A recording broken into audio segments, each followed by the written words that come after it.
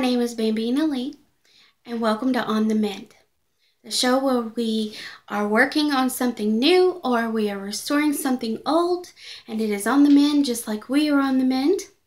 I appreciate you following me, subscribing. If you haven't subscribed, go ahead and push that button. I'm so glad that you're here today, and I appreciate all of you who prayed for me. It's been a while since I've done a show. I appreciate your patience in that. Today we're going to be working with a pie pumpkin, and I have acrylic paint. It is the Apple Barrel brand. You can purchase that at Walmart. And I'm working with burnt umber. I'm working with sunny day. I'm also working with new shamrock and palm leaf green. Okay? All right, those are the colors today.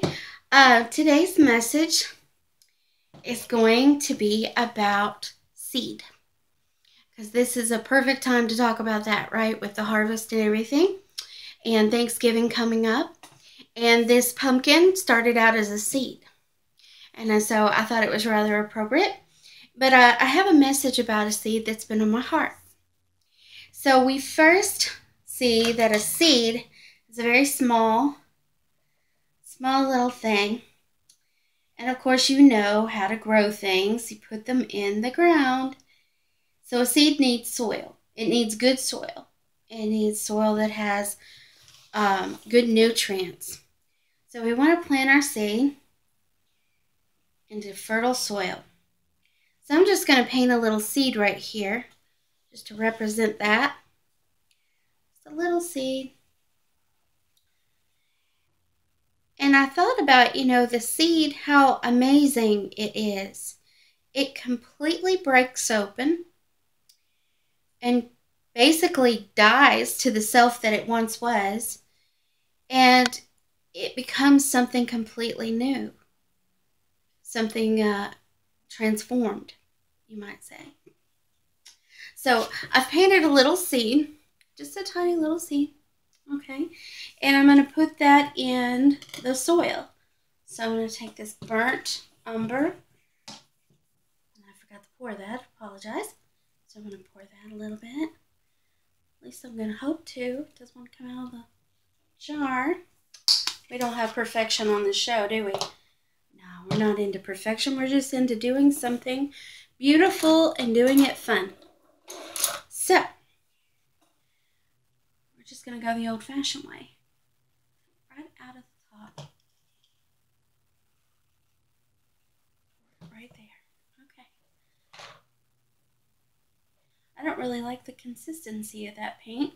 So what you can do when you have paint that you think is too thin, you think it's too runny, you can take it and mix it with a paint that's a lot thicker. Right now I am mixing it with this other brown that I have. Let's see. And this one's from Folk Art, and it's antiquing, it says, Folk Art Antiquing. It's water-based acrylic, and it's called Apple Butter Brown. So let's try that one. We'll like that one better, I think. There we go. Much, much thicker paint. So that's going to work much better for our project. So we live and we learn, right? Yeah. So I'm going to put the seed, basically going to put a line here for it to be in the soil. All right. And it's just going to grow right here in this nutrient-filled soil. You might think this is a little unusual, but I do have a point. I am getting somewhere, I promise. Okay. So the seed is in the soil, and it breaks open and basically dies to its old self in order to be transformed into something new, in order to fulfill its purpose. Okay? Now, you and I both know that you can eat a seed. Most seeds are just fine to eat. Pumpkin seeds. But people eat those. Sometimes they roast them even. I haven't tried that, but I hear it's good. In this case, though, this is not going to be a pumpkin seed. We're going to say that this little seed in the dirt, we're going to say this represents a sunflower seed.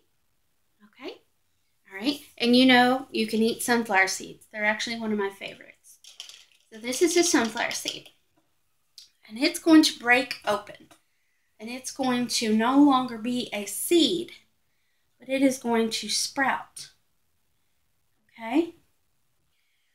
It's going to sprout open and grow a little stem coming up out of the ground, just like this. We have a purpose for all this. And the seed is going to live out its purpose right now. It's breaking open and forming something. See this now? We have a sprout, right? So the seed breaks open. It's willing to do so because it's got all the nutrients it needs in this good surrounding, in this good environment. It's got all the nutrients it needs. It's had sunlight. It's had water. It's had everything. So it decided, okay, I'm going to sprout out and I'm going to become something new. Yeah, it's designed to do that. So it's going to come up and grow with the sunshine and the water. Days go by and it gets bigger and taller. And if you have ever seen how gorgeous and tall sunflower seeds can get, they are towering, just huge, beautiful, towering plants. And I love them because I think they just have this really cool special nature. When they are bloomed, they turn their face, their flowering, bloomed face, turns toward the sun. I think that's quite appropriate too for this message I'm telling today. So this thing has grown really tall, really big with time. We got to make sure we emphasize the fact that it did take time, and it took nourishment from the sun, nourishment from the soil. It took some patience. You know, if anyone's growing a plant or growing, any kind of flower, any kind of vegetable, any kind of crop you're waiting on, you can't just expect it to be the very next day, right? I mean, it's not going to happen. It doesn't work like that. It has to have the right environment. It has to have the right nurturing. See, we've got this going on. It's getting bigger. Okay? It's got to have all those things in order for it to flourish and do well. So you say, well, what in the world are you talking about? Why are you talking about this today? Well, let me just tell you. When I think about the seed, I think about the seed that you and I are in this earth. That's right. You're a seed. Every gift that you have, everything that you do that blesses other people, every joyful smile you give to a stranger, every act of kindness that you decide that you want to partake in, you are a seed. You're planting seeds everywhere you go. And that's the reason I chose this beautiful flowers, because a sunflower makes many, many, many more sunflower seeds. So this one little seed can make a multitude of seeds. So you are a seed in this earth that came, was born, and as you grow, you have learned to let go of selfishness. You have learned to let go of childish ways as you've grown. You don't behave the same immature way that you did when you were a babe, when you were a child. You have hopefully grown in character and become a nice person who tries to brighten someone else's day. So when you're brightening someone else's day, when you are shining on their day, you are actually planting seeds of joy into their heart into their life. You are actually giving them love. And love is a seed. And you are spreading that everywhere you go. And this sunflower seed here is just a symbol of that. I look at them and I think, wow, this big flower, it feeds the bees and it feeds us when we get the seeds from it. And they're very healthy. I love them. But it also brings me joy. When I see these big yellow flowers, they just bring me joy. They just make me just smile. Because I think, wow, look how big they are. Look how tall they are. Look how majestic and how smart they are to point themselves right to the sun. And that's how smart we need to be. We need to point ourselves to the Son of God in order for us to be beautifully expressing His love. We point ourselves toward Him. We focus on Him and His love for us. And then we begin to love ourselves. And it's only then that we can then love other people. We can let it flow from us. And we can sow those seeds of love that are inside of us, that He's planted inside of us. We can sow those seeds out to someone else and joyful, make their life joyful. And just, it could be singing. You could make a joyful noise.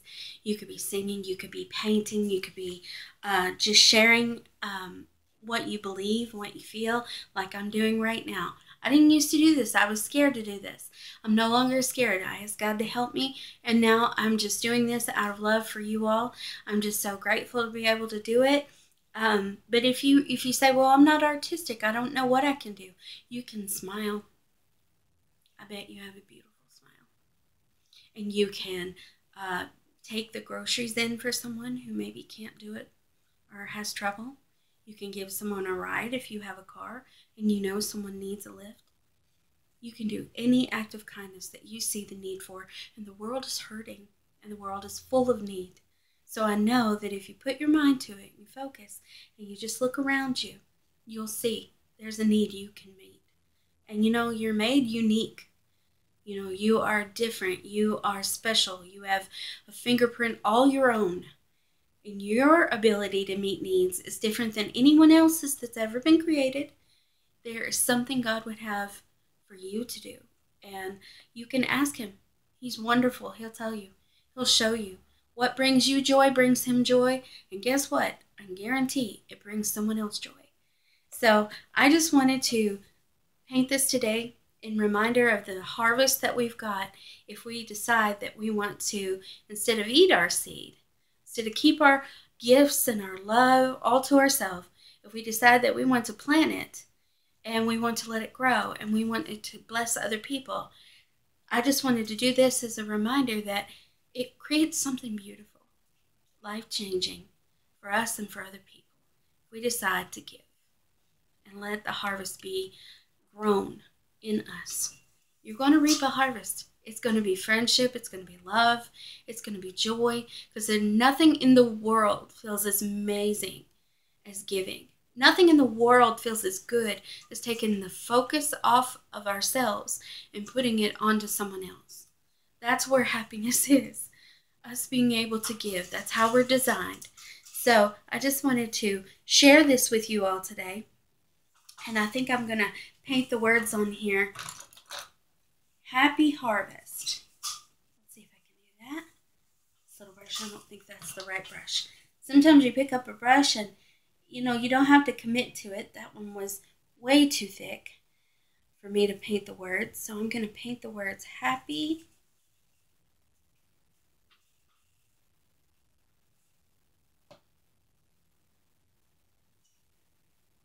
This is going to be a centerpiece for our Thanksgiving table. And what is Thanksgiving about? It's about being thankful, right? Being thankful for everything that we have. The most valuable thing that we have is our relationships. Our relationships with God and our relationships with each other. It's the most valuable thing that we have. The love that we have in our hearts is the most valuable thing. And if we choose to give it away, it just keeps growing and it makes a big harvest. People's lives are changed. all because you just decided you weren't going to keep your wonderful self to yourself. You decided to go out, spread a little love, bring a little joy. Let God do the rest. You don't have to worry about how the seed grows. You know, the farmer's not sitting out there watching that seed, waiting for it to pop out of the ground. No, no, no. The farmer trusts God. He trusts the rain to come. He trusts the sun to be there. And he doesn't sit there and worry about that seed. He's a smart farmer. He just gives it to God and says, okay, I planted it. I did my part. And God does the rest. So here we are with our nice centerpiece. Happy harvest. And I just want to say happy harvest to all of you. Happy Thanksgiving to all of you. Thank you for joining me today. Please subscribe and keep following. I appreciate you. And just remember, you are beautiful, you are loved, you are forgiven. Have a wonderful day.